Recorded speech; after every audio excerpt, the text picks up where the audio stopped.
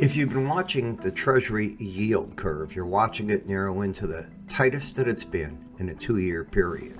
We've gone from an easy money to now a more difficult or tighter money environment.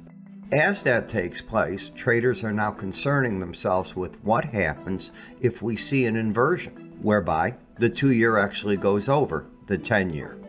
History shows that if and when that occurs, what often follows is a recession. The recession could be anywhere from 6 months to a year and a half down the road from that. The timing is not exact, but the idea that the pressure of seeing short-term rates rise a lot more than longer-term rates, well, that's certainly not a good sign for the economy. It often means pullback in expansionary moves by businesses, service industry, homes see higher mortgages, something to keep your eye on.